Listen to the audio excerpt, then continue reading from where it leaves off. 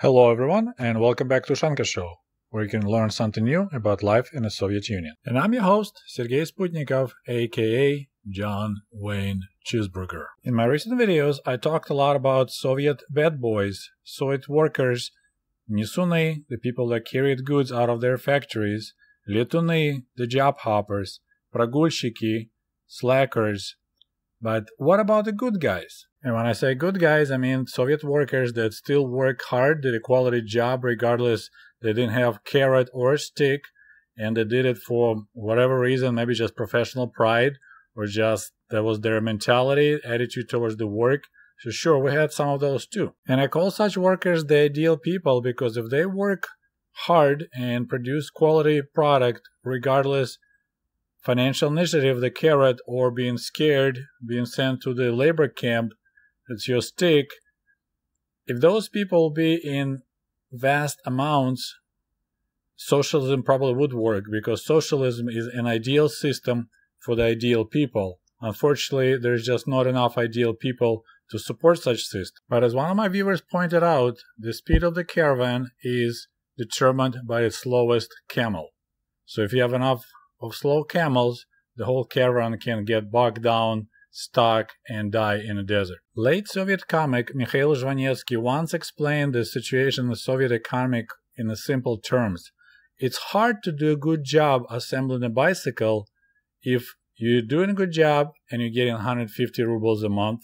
If the guy next to you is a slowpoke and he gets 150 rubles a month, and a guy next to him doesn't assemble a single bike and he still gets 150 rubles a month. But still, we had workers that exceeded expectations, and they were called Udarnik.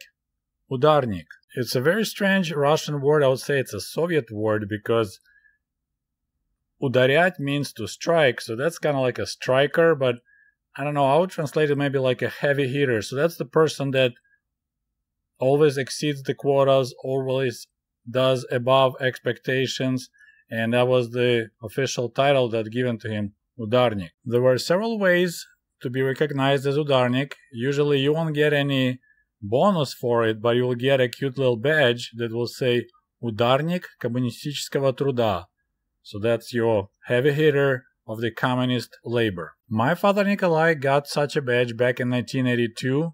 It came also with the little red book, but I know for a fact that he was never a Udarnik. He was definitely Nesun, because he carried a lot of paint and paint thinner out of his place of work, but I don't recall him doing anything amazing when it came to the communist labor. Actually, I find the title Udarnik Коммунистического труда, so Udarnik of the communist labor, kind of strange, because if you do communist labor, you're not supposed to get paid for it, because communist society is a cashless and governmentless society, according to Marx. I mentioned that before, a lot of Soviet workers were quite cynical about these badges, and we had this little poem, «Поработал дурачок, получи себе значок». You worked really hard, fool, so here's the badge for you. Another way to recognize a hard worker, or to recognize Udarnik, would be to issue him so-called gramota. So there's a pretty piece of paper with the Soviet symbols and says, congratulations, you're awarded for your hard labor with this piece of paper, with this gramota. Another way to be recognized for your good work is to find your picture on so-called почетная доска. So that's like the board of honor.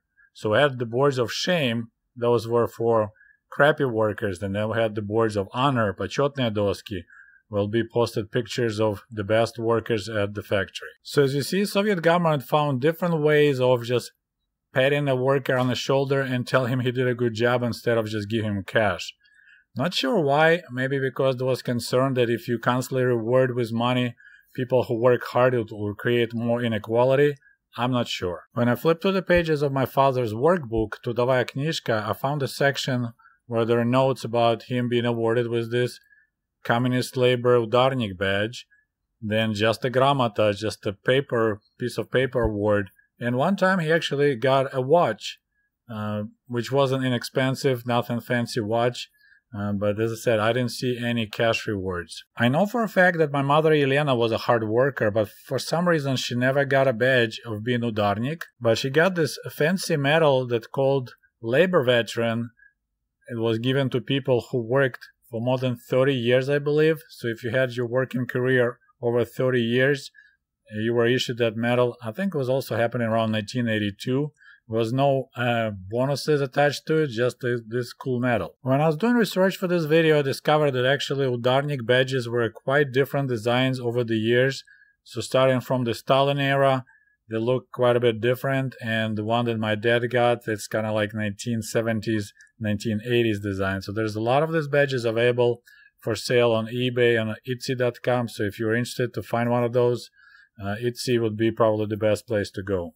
Etsy.com, ETSY.com. Okay, my friends, all I have for you today. I hope you learned something new. Please don't forget to like this video, and we'll talk to you soon. До свидания. Goodbye.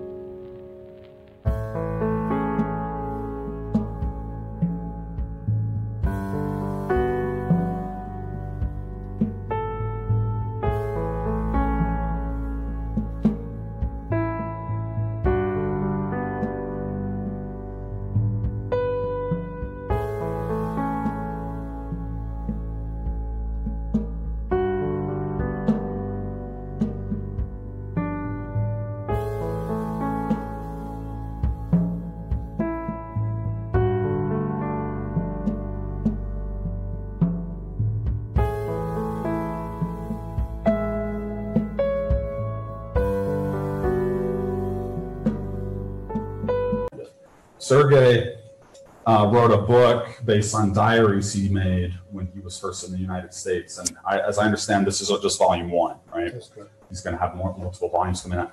Well, I said, well, since Sergey is kind enough to come up and speak with us, I bought the book. I said, I might as well read this. I read this in one sitting, 2 hours, 2.5 hours. I just couldn't put it down. It was so fascinating because your writing is very compelling, for one. And his story is very interesting for two. It's really interesting. You know, we've lived here our whole lives. We don't have that perspective. It's just so interesting to hear someone else's perspective about what we take for granted. So I hope you really tune in and listen to what he has to say. It's a very interesting, very informed perspective. Sergey is not a historian. He's an electrical engineer by trade, but I find that he has a depth of understanding on history, economics, culture. So just a very observant fellow and a great storyteller. So like